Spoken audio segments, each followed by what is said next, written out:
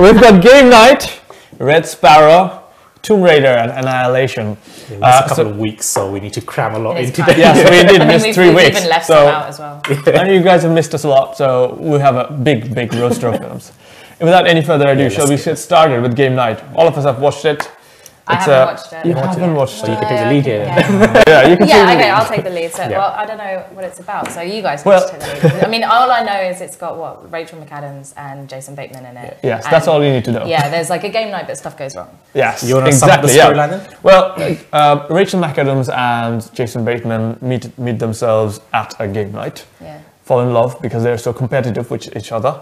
Okay. And every now and then they host a game night at their house where they definitely want to win. Yeah, so they'll marry, settle down, and every week with their mates, they come down and have a weekly game night. And this time they get invited to their brother's house. His brother is a bit showy and wants to show that I can also participate. He's like a Wolf of Wall Street kind of guy. Yeah, basically. very much, yeah. And the game they start playing is sort of like a real life game where someone gets kidnapped. You are tired. They got kidnapped and then in the past tense kidnapped. So kidnapped it. Okay. Yeah, you don't know English well enough. Tense. Yeah, exactly. I'm terrible. So basically, the brother comes over and organizes a murder mystery. So that's the murder mystery night, basically. Yeah. So you have to participate in a real life murder mystery game. So someone gets fake kidnapped. You have to find where they are based on clues. And then it unfolds. It gets sinister, basically. Yeah, it gets a bit too real. It did look a little bit sinister. Yeah. So what were your good points about it? I'll start. The movie was really funny. I thought it was genuinely funny. I really came up with my Bateman, expectations to be without doubt, Jason Bateman is one of the funniest guys on movie in present day. Yeah, I don't know how he got so funny. He was like a nobody like a few days back, and then suddenly I can't remember where it was I first saw him, and I'm like, this guy knows how to do Arrested humor. Development. That's where it was. Yeah, that Arrested Development. I love that TV show. Yeah, he's just so funny. He's so like sort of like deadpan.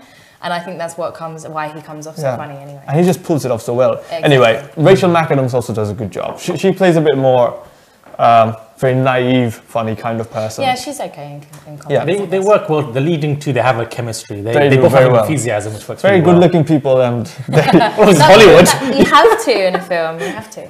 Yeah, I've missed Rachel McAdams. She doesn't do as many as she did before, so it was good seeing her. Anyway. Enough fangirling there. Fanboying Rachel McAdams. I didn't want to be sexist. So tell me your favourite movie is Mean Girls. Abby, what are your good points about it? You know, I think it's such a. I went in there with not very much expectation for, you know what, if I like it, I like it. If not, whatever. But I came out really happy. I really enjoyed it. It was great. Yeah. I think all the jokes are hilarious. I think all the cast. So you got 3 couples all together. You got the main couple, then you got 2 other supporting couples essentially, and all of the characters have like their own time to shine. So they all have their own moment to do whatever their shtick is. Yeah. So they all get to, have a bit of the spotlight, which is great. There's a lot of wit in it. There's jokes like Cyberdyne references. Like, I'm like, oh my day, that's like I've not heard Cyberdyne in such a long time. Exactly. There's a joke about glass tables. There's a long-running joke about a certain celebrity who just gets better and better as the plot develops. It just gets funnier. One other thing is Jesse Plemons, who plays Gary, who's like the creepy neighbor. He's absolutely amazing. Every time he showed up, he killed it, I think. Yeah. He looks like a budget Matt Damon, I'm sorry, but that's what very much. He looks like this guy looks like Matt Damon, but isn't. But he's in Breaking Bad as well. I think he's one of No way, was he? What was his name? Yeah, because we called him Meth Damon. That was a joke online. He was like another meth dealer, and people called him Meth Damon online. But he plays like something like awkwardly recently divorced kind of guy, and he's hilarious. And every time he shows up, everyone's cracking up. Yeah. And surprisingly, the cinematography is great. Like they use this effect where they zoom in from the top and they come closer. It looks like it's a game piece, but it's actually.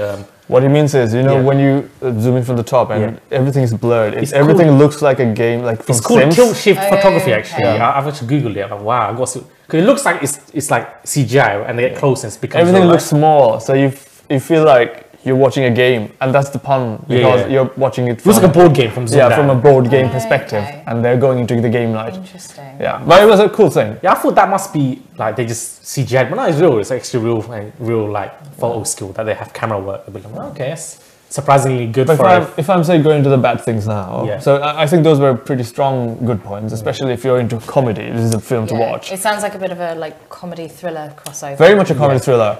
The one thing I didn't like about the film, which goes kind of hand in hand with what Abu was saying, was that they focus a bit too much on the past and the storylines of each of the characters. Okay. So even when they're in a like a really tense situation, they have to talk it out to like resolve their family problems, something of that sort. If you see what I'm saying. You remember Star Trek? There was a scene like that where they were like going into Which Star Trek? Star Trek. Oh, it's the one where The new Uhura ones. starts arguing with about the boyfriend problem. That was horrible. Exactly that kind of thing. They're like going into war and they're in the plane. They're being shot at by other people and they want to argue about couples argument. Exactly, couples argument. Yeah, no, I can't. Uhura and Spock. Yeah, I The remember. typical Hollywood. Oh, you need to have character development, so force it in there, even if it doesn't fit the purpose.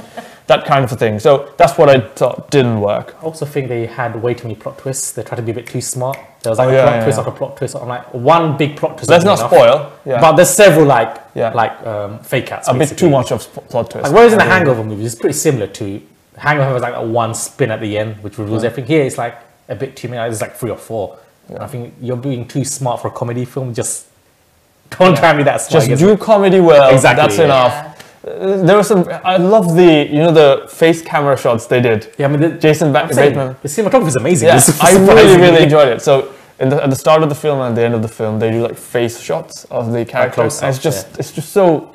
It sounds very simple, but it sets the scene and it's just a cool cinematography, basically. One of the bugbear, they revealed too much in the trailer. Luckily, I didn't watch the trailer. I just watched it. I haven't really seen it. But I watched the trailer after, like, all the punchlines are in it. Yeah. Like every line, even like, they don't even do half the joke, they do the entire joke. I'm thinking. That's a really common thing though, that like with all films at the moment. Like this is why I don't watch all the Marvel's trailers as well, because they just reveal way too much. So they reveal all the, like, but for a comedy though, you want to keep the punchlines. Yeah. They reveal every single good line. I think that's just, obviously I know trailers are there to sell the film. But there's so many films that I go to see at the moment and you're just like, all of the funny bits are in the trailer. Yeah. And I'm tired of it. Luckily I didn't see the trailer. If I saw the trailer beforehand, I would have spoiled half the film for me because I would be expecting those scenes. But that's just a small bit, and I think that's just a trend. But if I'm to say, if you can give your verdict, is it a watch? Do you watch? Definitely. Don't watch? It's a winner, man.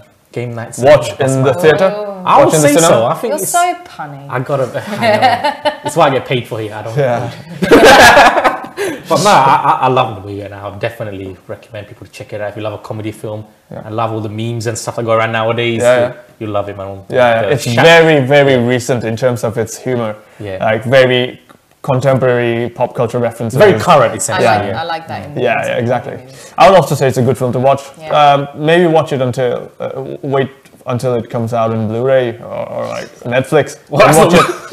Watch it, but only now. I don't think it's so worth it that you need to go to cinema to spend your money. Unless you're really rich, if you're a millionaire, go for it anyway. £6. Or if you've got an unlimited pass, but definitely. Or if you have unlimited pass. Definitely, it's worth a watch. Good comedy thriller. Good comedy thriller. Okay. All right, on to our next